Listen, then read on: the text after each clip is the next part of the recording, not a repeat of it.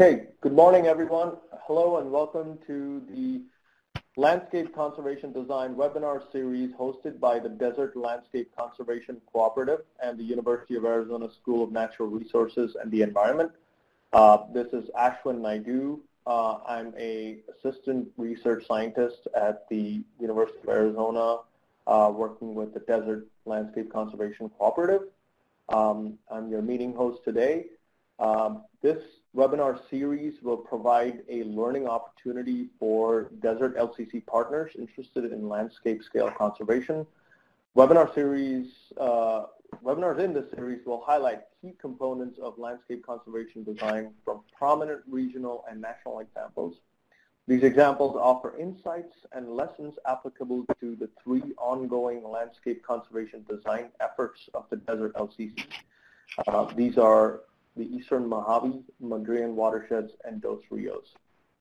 We are very pleased to have Tom Miewald doing a presentation with us today. Tom is the landscape conservation planner for the U.S. Fish and Wildlife Service. He's based out of Portland, Oregon.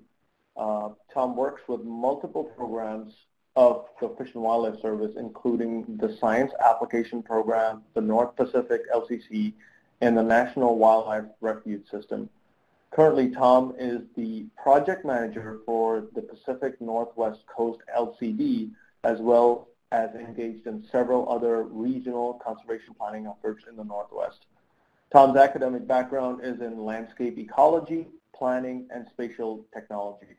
Prior to his work with the Fish and Wildlife Service, Tom was a conservation planner for an international salmon conservation NGO, managed several regional vegetation and land cover mapping efforts, and created a GIS lab in Central Africa. So we're very pleased to have Tom today presenting this talk on making data relevant for landscape conservation design. Thank you everyone for joining us today, and thank you, Tom, for sharing your work with us. And I'm now going to turn it over to Tom. Okay, well, thanks so much, Ashwin, and thanks to Genevieve Johnson as well for inviting me to talk here. And so Ashwin asked me to talk about something related to data and information and landscape conservation design. And so I'm going to talk a little bit about something that kind of occupies a lot of my time and mental space is how to make data relevant and meaningful in a landscape conservation design effort. So let's see. First of all, I want to acknowledge a bunch of people that I have worked with over the past few years in the Pacific Northwest and beyond, and in no particular order other than the order of which I stole their slides that they lent me to incorporate in my presentation. So just kudos to everybody who has helped think through some of these challenges in making information and data relevant in landscape conservation design. So a quick overview of what I'm going to talk about. First is, hopefully I'm going to build off of the other speakers in the series, Rua, Mordecai, and then Rob Campoloni, and talk about landscape conservation design. I understand that Rob gave a presentation on kind of the overview and how not to do a landscape conservation design and probably introduced to you a framework. So I'm going to kind of build off of that. And then I'm going to talk a little bit about some of the work that we're doing. Initially, when Ashwin asked me to give this talk, I was really interested in this concept of using the open standards for conservation and making them more spatially, spatially engaged and potentials for incorporation with landscape conservation design. I'm going to talk a little bit about some barriers and challenges and some potential solutions in using data. I feel like over the past 5-6 years we've tried a lot of things. Some have worked, some have blatantly not worked, and so if there's anything I can do to impart some of our experience to you folks in the desert and beyond, that would be my goal here. And then start to talk about the work we're doing in the landscape conservation design that we're starting in the Pacific Northwest coast. So that's kind of an overview. And as I started thinking about this topic, I guess I wanted to kind of have some core elements or some core thoughts around which to develop this presentation. And by the way, this is the first time I've given this presentation. I kind of developed this for the Desert LCC, and also because I think this will fit some of our needs in the Pacific Northwest coast as well.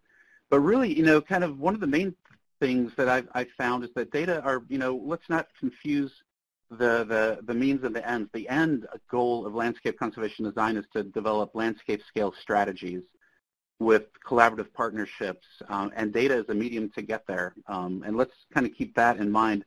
I've seen some efforts and some processes that I've been engaged with. I'm a bit of a data wonk myself, so I tend to get really interested in data, but I've seen kind of data expand beyond kind of the scope and maybe not necessarily meet that end goal of getting people together around maps to identify strategies. And so data needs a structure to reach that goal. I don't know if it's data or it's people need a structure. We need a structure. People and data need some sort of structure to reach that goal. And I think that's where the open standards can be an avenue for that. It's definitely not the only, but I'm going to talk a little bit about that. So, data is a big concept. What is data? What do we mean by data? And so going into this presentation, let's kind of clarify that. There's a whole, Venn diagram overlap with the concept of data management. I'm not going to touch on data management so much, like the whole data management life cycle and, archiving data and making data accessible via, ArcGIS Online or ScienceBase or some of these other tools. I'm not going to go there.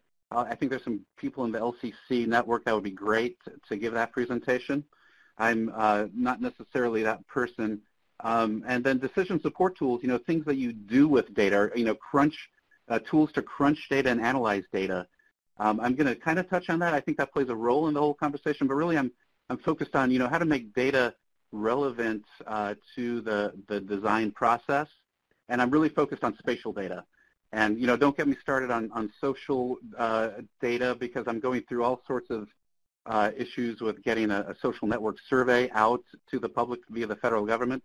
There's a whole set of challenges with acquiring social data, economic data, and things like that.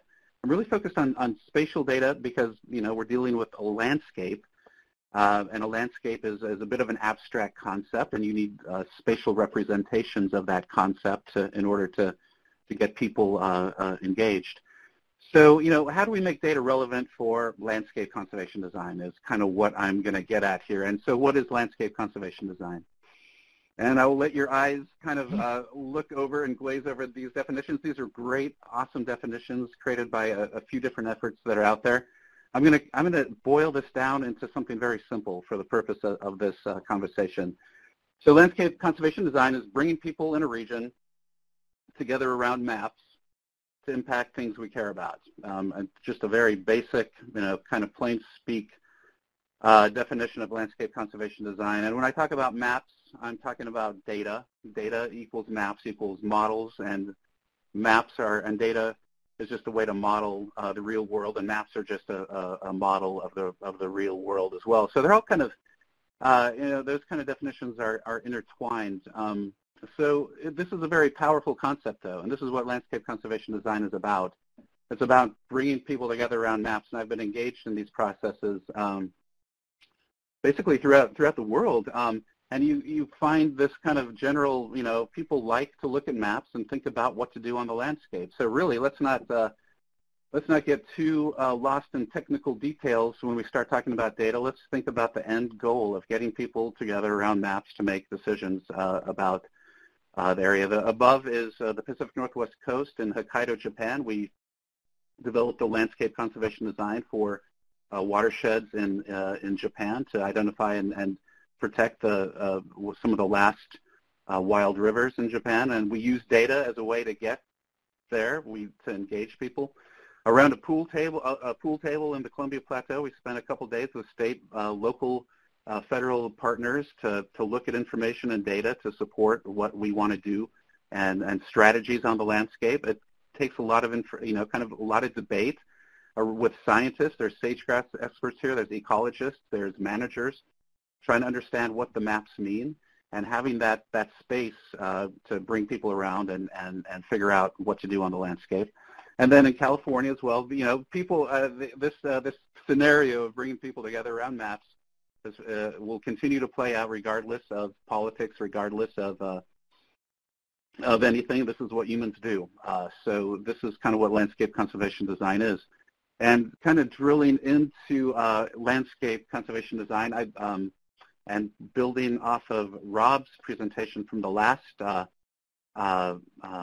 webinar in the webinar series, landscape conservation design and the ICAS platform. And I'm going to talk briefly about this. Hopefully you saw Rob's presentation.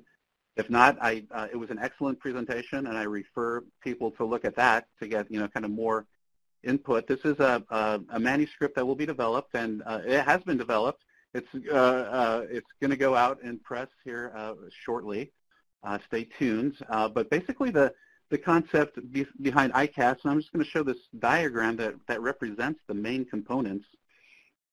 One of the fundamental aspects of this platform is innovation, and I think there is so much room for innovation around landscape scale data. There's a fire hose of data coming at us, the conservation community, the natural resource management community, every day.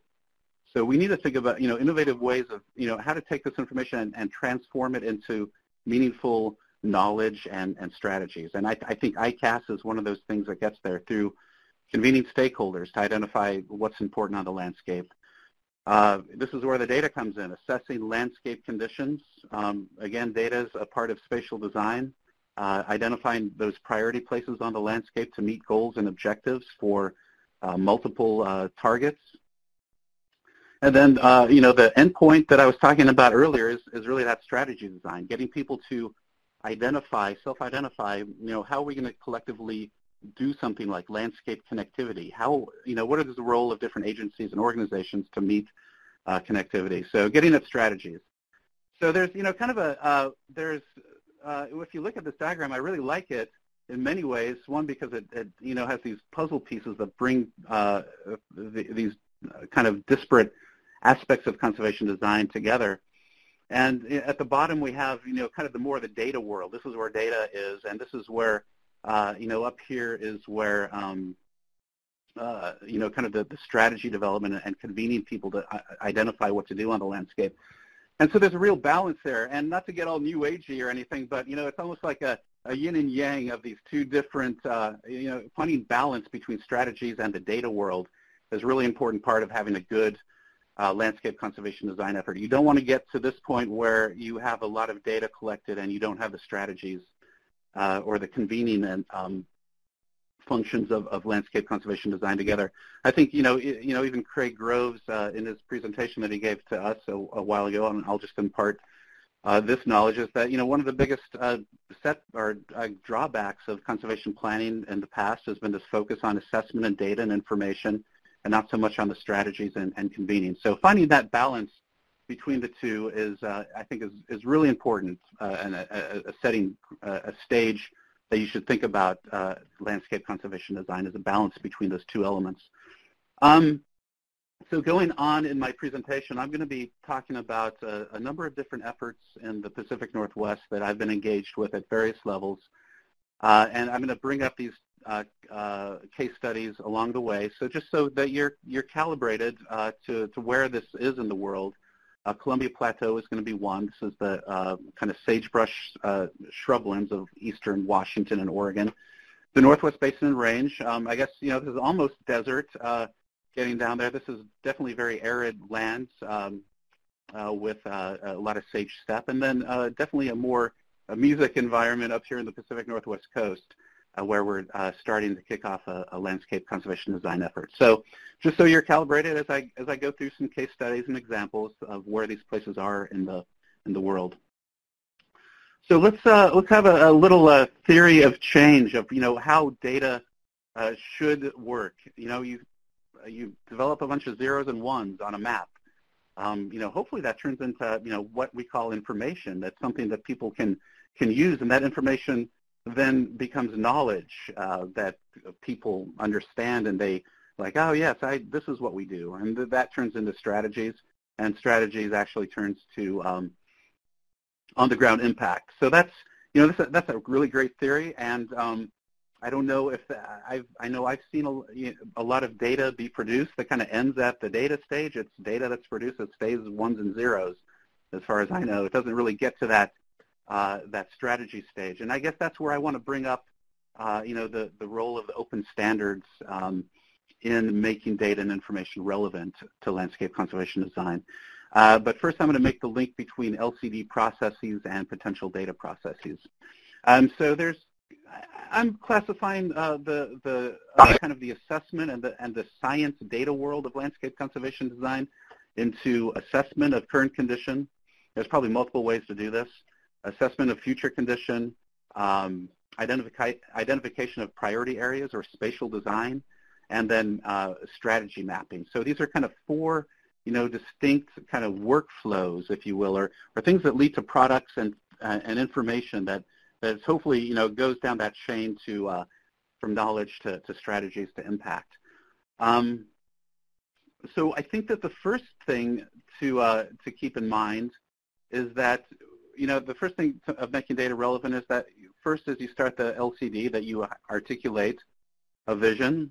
For example, this is in the Northwest Coast of achieving a network of healthy connected ecosystems and working landscapes. I'm not going to read the rest. We've identified a suite of fundamental objectives. These are things that we want this project, this landscape conservation design, to do. So always having those in mind as you think about data and articulating those clearly first and doing it collaboratively. We spent a year with a group of stakeholders to get to this point. And then the next thing that we've done is a series of polls and outreach efforts to really identify what people want. So this is the outcome of a poll that we sent out of basically asking people what kind of information or data would you like to have, what is very important, what is important, and what is somewhat important, what is important maybe for later iterations of the landscape conservation design effort. So prioritization of strategies came out as number one. That's what people want. They want to get to strategies. They don't just want data and information without that link to strategies. People are interested in changing environments, past and current condition, and connectivity zones are kind of some of the hot topics that we're facing in the Pacific Coast. So we want to make our data and information planning as we start this project relevant for those needs. And so I guess that would be two fundamental, one fundamental thing is articulating these things first. Let's move on to kind of the next layer of, making data relevant. Again, bringing up this very simple definition, bringing people together around maps to impact things we care about. So what are things that we care about? In the parlance of conservation planning and the open standards, it's an element of biodiversity, or it could be I'm going to throw in there a human well-being target. It could be an ecosystem service at a project site, which could be a large landscape, which can be a species habitat ecological system that the project has chosen to focus on. And as we start getting into, getting into data and information about those targets, we find that there's a whole bunch of different kinds of targets. There's kind of the broad coarse filter targets, and there's kind of intermediate filter targets, maybe ecological systems or mappable elements. There's fine filter targets of threatened and endangered species. We have other species-based targets. So, for example, we talk a lot about mapping representative focal or surrogate species, use the term that you want, that represent particular habitat types, and developing models that show where the hotspots for those surrogate species, if you will, are. And we talk about human well-being targets. Where are the clean water sources? Where are the agricultural productivity lands that we can find some co-benefit with conservation? So, there's different kinds of conservation targets out there, and they all have different requirements for information and data. I think that kind of what I want to get at here, and a key point, is to identify mappable key ecological attributes of those conservation targets. And that's really where, I'm going to start talking about the open standards, because we're really getting into open standards words here when I start talking about targets and key ecological attributes. So I'm not going to talk in depth about the open standards. If you're interested, I suggest going to the website. Simple Google of Open Standards for the Practice of Conservation will get you there. It's a widely adopted approach, first by the NGOs, now federal agencies, state agencies, foundations are using the open standards as a way to conceptualize a conservation effort, to plan actions, and really there's a strong focus on outcome-oriented thinking and developing theories of change that get us from, where we are now to a state of conservation or restoration or whatever other strategy there is. So it has that nice link of conceptualizing, looking at conservation targets, looking at key ecological attributes, and it's quite adaptive as well. The framework is supposed to be relevant at any scale. However, you really there is kind of some baggage with the open standards in terms of it was really developed for site-specific type endeavors, and a lot of I think the approaches are relevant for landscape scale. For example, if you're looking at a wildlife refuge on the coast, maybe 20,000 acre wildlife refuge, conceivably this is something that a biologist or a wildlife manager can drive around the refuge in a day and get a sense of the condition. And he knows there's a lot of expert knowledge in this kind of scale where the people who work there know the condition of the landscape. Once you get to a broad region in a landscape like this, it becomes very different, and there's no one person who can has the knowledge of that. That's where you really need data and information to support understanding the condition and the threats at the landscape scale.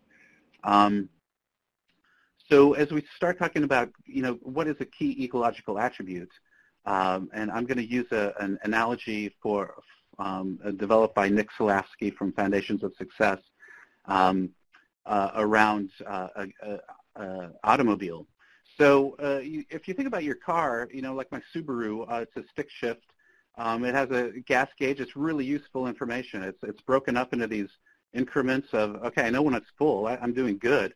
When I start getting down here, I'm like, okay, I need a strategy. I need a different strategy to get, or else I'm not going to get from point A to point B, literally. There's an information need, there's an actual measurement, and there's interpretive markings to trigger the action. So this is a good key attribute I want on my dashboard. I want to know what's going on in my car so I don't run out of gas. Kind of the example that is brought up is the tachometer. It's kind of useful in my stick shift. In my wife's Subaru, it's an automatic, and it really doesn't provide a whole lot of great information. It tells me how many rotations per minute my car has, but it's not really. If I had to choose between a gas gauge and a tachometer, I would go with the gas gauge in terms of something I want to monitor and measure that's relevant to what I'm doing. So the same is true for landscape conservation design. We want to identify those things and those markings along the way that tell us that we are in need of a different strategy. And so the Open Standards provides that. You identify your target. For example, a sage shrub steppe is articulated here. Let's skip over the category for now. It's a little too much information. The key ecological attribute is the departure from normal fire regime. That's important information that you want to know for managing sage steppe or for identifying important areas for protection or restoration or some strategy. And there's a data set. There's a land fire FRCC data set that's out there. It's the quality is probably, we could probably debate the quality of the data set for a few hours, but it will lead you to, some sort of ranking of poor, fair, good, or very good, which leads to some sort of intervention along the way based upon its a range of natural variability is what this is based upon. And so we can then, one of the things that we're working on with Conservation Biology Institute and Nick and Open Standards World is a pilot project, and basically using this framework and mapping those across the landscape and putting it into these kind of management relevant bins of categories. This is, for example, the land fire data taken intersected with that sage steppe conservation target, and we can start to see that, oh yeah, maybe we should think about a different strategy here then up here, if we really want to prioritize, protection, we probably want to protect the best available, and maybe have a different strategy in other places. So, this is providing information and data that hopefully feeds into later stages of the landscape conservation design. So one of the things I wanted to make you aware of is the fact that there is an active effort led by Nick Salasky and the Foundations of Success to try to really articulate spatial standards for using spatial information and data within the open standards and using the software program Marathi. And I think this holds some promise for landscape conservation design. I think there's other tools definitely out there, but this is one of them that I just wanted to make you aware of. And I'm not going to read through each one of these, but these are proposed methods or approaches that should be considered when looking at data and information. Another aspect, and this gets at that LCD attribute of future condition, is looking at threats or change agents, whatever you want to call it. Here across the top, we have the conservation targets that we're looking at in the Northwest Basin and Range LCD, and a suite of different threats. And so we're able to rank and rate these. One of the things that we're doing is developing standards.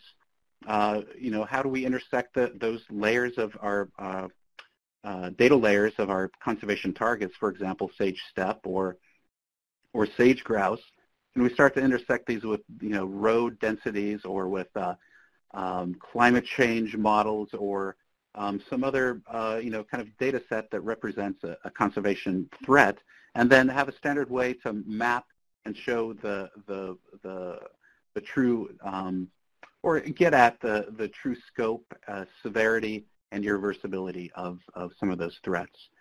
Another aspect is mapping strategies, and so this is what we've started to do in this Northwest Basin and Range. We started this a few years ago, and we've started to map what people are doing on the landscape, and there's another proposed standard that we're starting to develop there as well. So I guess I'd like to make the link between landscape conservation design and data. We talked about assessment of current condition with the key ecological attributes, assessment of future condition with that threats assessment that we can do with the open standards, and then also getting at mapping strategies. Another aspect of landscape conservation design is the identification of priority areas, or the spatial design. And so coming back to the open standards world, where we've identified key ecological attributes, and this is a case study in that Columbia Plateau ecoregion. We've identified a suite of key ecological attributes, things that we can map, indicators, and their viability rank, and we've identified what makes good versus very good conditions. So this is kind of that condition assessment. So what we can do then is transform these data that represent these things on the landscape into mappable conservation targets. And I should point out that this was a process that was done very collaboratively. We had over 20 meetings with experts in the region to really articulate what is it that's important to map.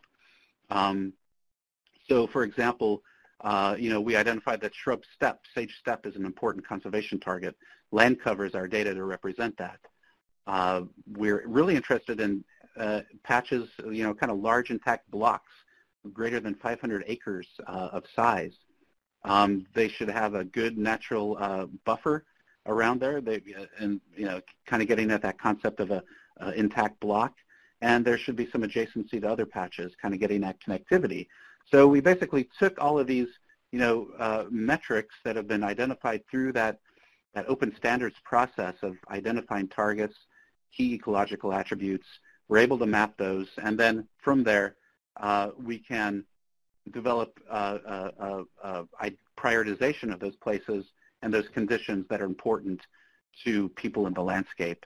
And again, like I said, we did this through a very collaborative setting of bringing people together. And that really brings, I think another aspect of making data and information relevant, and something that the open standards process really brings to the forefront, is this transparency of, engaging people, having a transparent framework that's easily understandable. So when we developed this map, this blueprint, if you will, it was readily understandable by the people that were engaged, and people then could communicate that to their managers and to other people in the landscape as well. So I think in terms of making data relevant for landscape conservation design, having a framework that allows for transparency and a framework that allows for feedback and for people to basically sit around those maps and identify what makes a good versus a poor versus a very good aspect of the landscape that you want to be in your spatial design is a really important part of it all. It shouldn't be done by an analyst, sitting in an office somewhere. It's a very collaborative process that we engaged with. So, what I hope to do in that little section there was to make these links between, these core aspects of landscape conservation design: assessment of current condition, assessment of future condition, identification of priority areas, and strategy mapping. And just let you know that there is a tool out there that's being actively developed with the open standards to hopefully kind of bring these pieces together and kind of make a cohesive framework that is readily understandable to multiple partners across the landscape.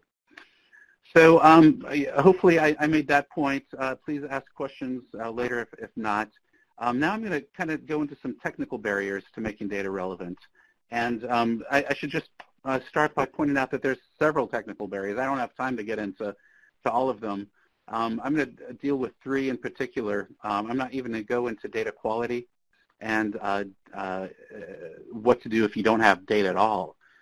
So I think that's where that innovation part of the LCD diagram really comes in handy. If there's too much disparate data, I'm going to talk about usefulness of models and the issue of scale in landscape conservation design. So in the Northwest Basin and Range, this is a project that probably faces a bit of an uncertain future, and because of the occupation of the Malheur National Wildlife Refuge. So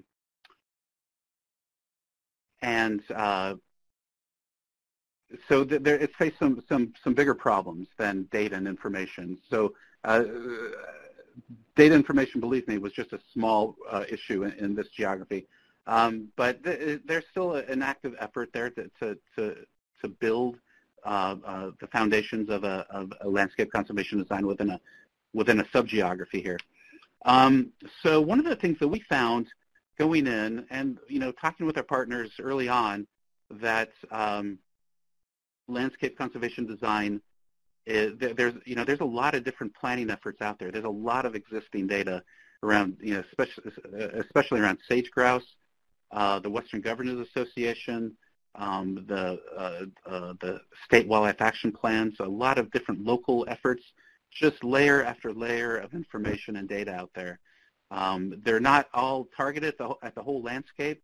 They're focused on a subgeography or a particular species within that geography.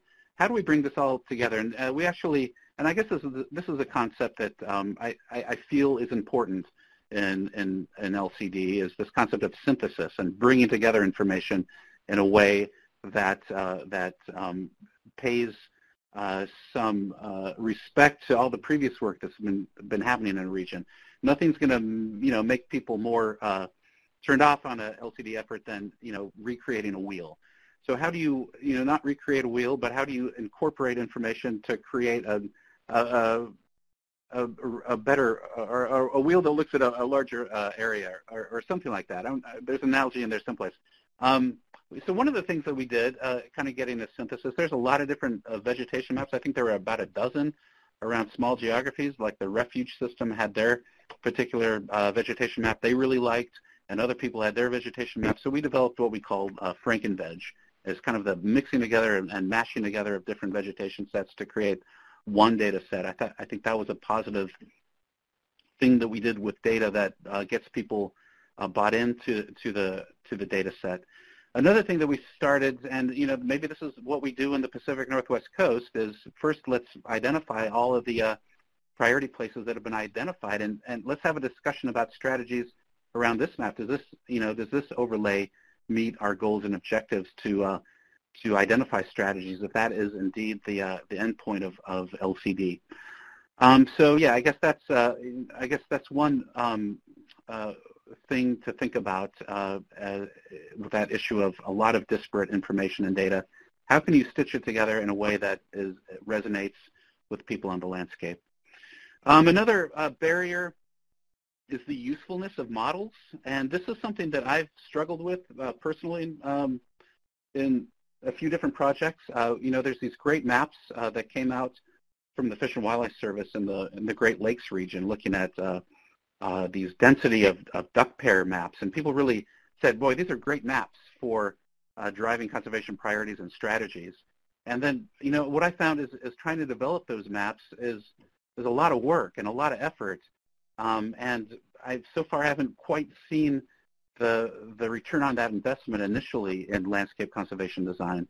It would be great if those maps existed, but I guess the caution is, does it really resonate with the whole effort? For example, this is a diagram from the U.S. Fish and Wildlife Service showing the usefulness of models for species. And it's not just species. It could be an ecosystem service. It could be almost anything, any key ecological attribute or conservation target is probably going to run into this, where the usefulness is low when the cost is low, but the usefulness is potentially high when the cost is very high. So there's this return on investment that is a little bit I don't quite know if that's true or not, and I'd love to get people's inputs and insight on that. I'm also finding that, and this is a slide that was presented that really resonated with me a few months ago, is that getting to a product that people understand that's relatively simple, has low uncertainty, and people understand is going to have a higher return on investment than a very complex model that is, it's hard to unravel and really explain to people, and there's errors and there's assumptions and there's all these things. So at some point, I think in starting a landscape conservation design, maybe it's something that evolves over time, is starting simple with models. It seems to be a pretty good practice, unless the models exist and you can start. I guess I've just seen kind of this case where the concept of data starts to, and models starts to eclipse the discussion and dialogue around strategies. You end up waiting a long time to get a model that may or may not work.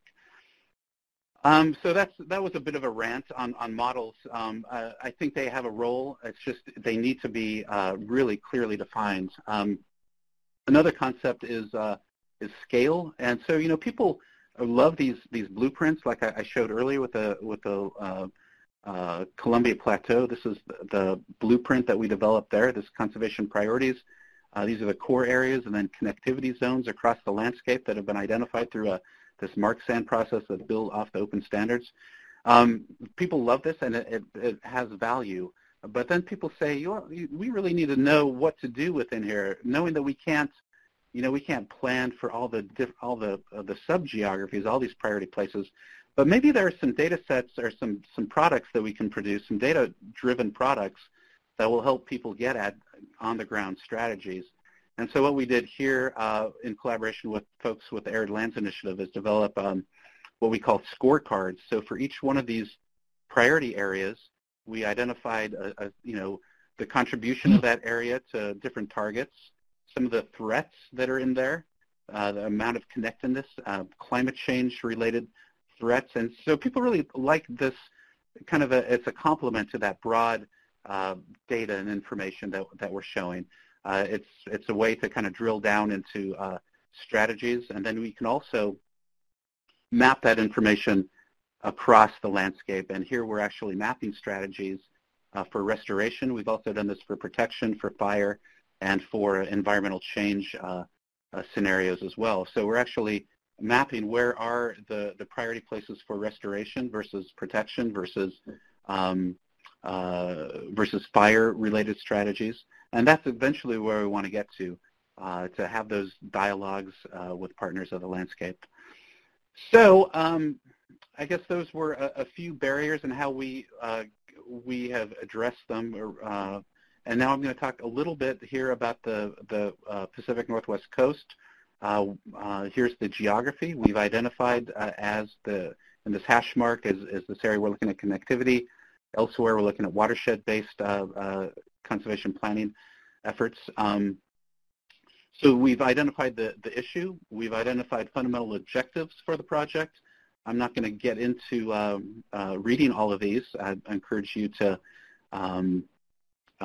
potentially read the report, and I can give you a link to that later.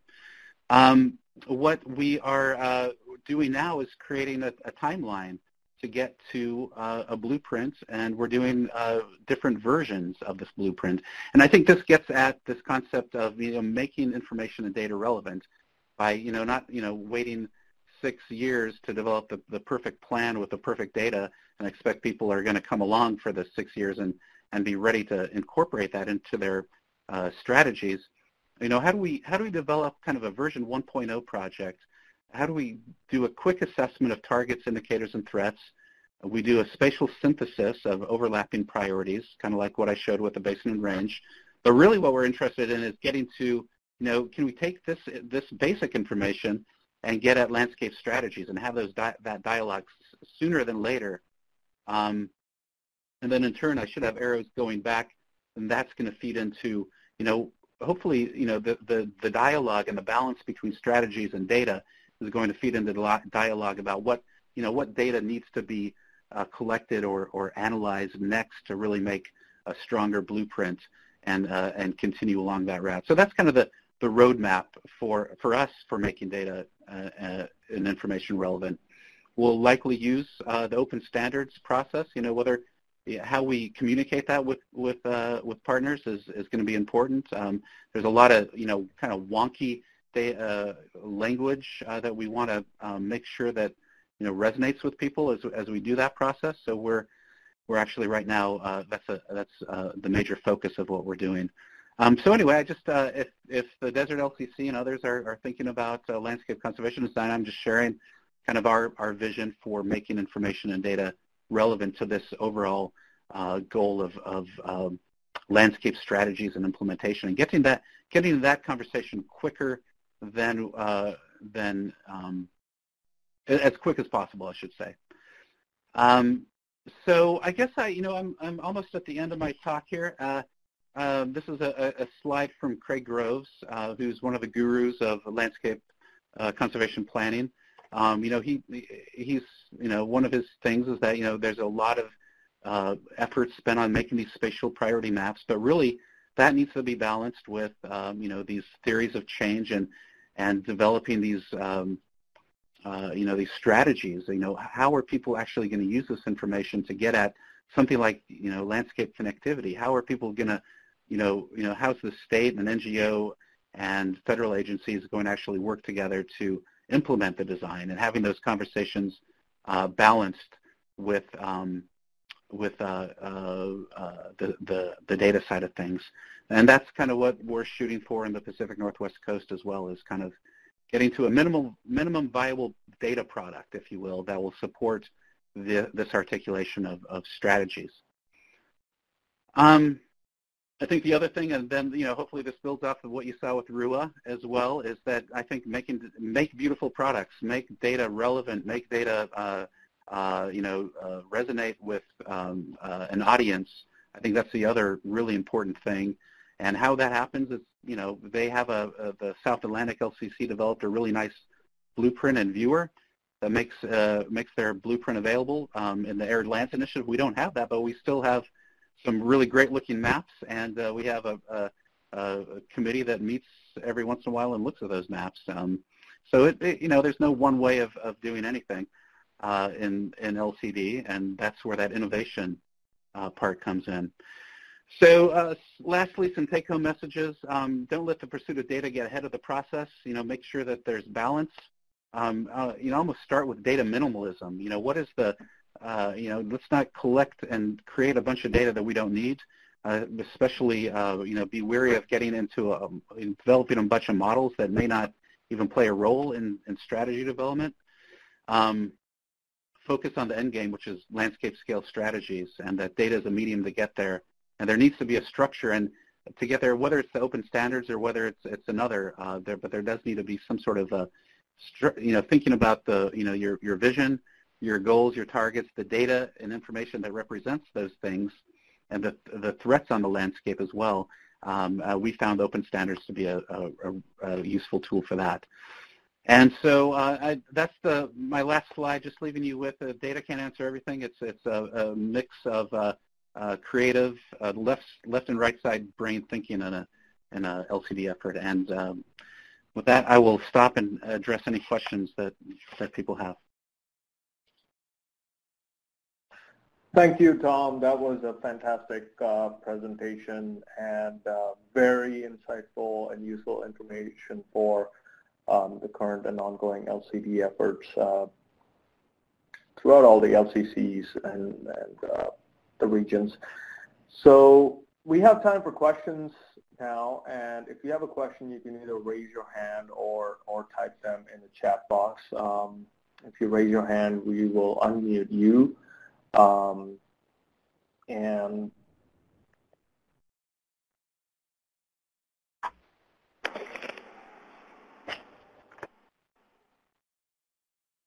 hello, this is Chris Wayne from Crater Lake National Park. I don't know if anybody can hear me. Yes, we can. I can hear you. So I'm wondering, and this is kind of counter to what you're talking about with data overload, but has there been any work on taking stand level data? Because we're working on an owl habitat model here at Crater Lake, and taking stand level data and integrating that into a landscape level data set. Yeah, no, that's I have a lot of experience with vegetation mapping. If that's where you're getting at, you have data about forest stands and condition, right, structure, things like that. Yeah, that's that kind of gets at this issue of you have data for that probably very important attribute. That's a key ecological attribute, right? Is forest structure. Sure. For a target. If you have information for that across the entire geography you're looking at, then I think you're good to go. Maybe you would have to integrate that with other data sets. Like, I know if you're in Crater Lake, then you're probably familiar with the LEM data set the Pacific Northwest Research Lab has developed. And there's probably ways to use that in a useful way. I guess I would just make sure that that is management relevant data that will feed into the LCD later. Sure, but it would have to be consistent across the landscape, and that's what we don't have. We have great LiDAR data for sand structure in certain places, but it seems like that we'd have to do a lot of interpolation to get it across the landscape, and that's what I'm wondering is we have isolated really good data for certain places, mainly in our fire areas. But, yeah, so would it be feasible to take that and interpolate it across the landscape? That's a very technical question. Yeah, that's a very technical question. I think it is there. You might consider doing something like what we did and developing kind of this Franken data set of, we try to pull together the best available data for example, for aspen woodlands. We have something very similar to you.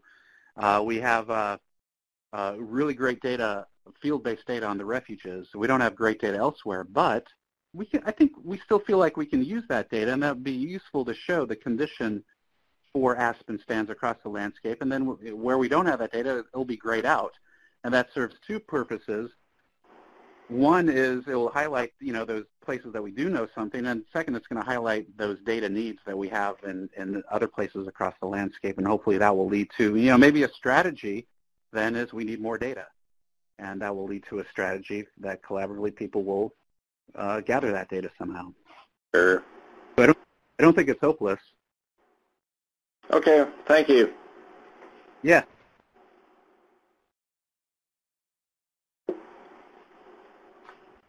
Let's see if we have any other questions. You can also type them in the chat box or raise your hand, and we can unmute your microphone so you can talk and ask the question directly to Tom.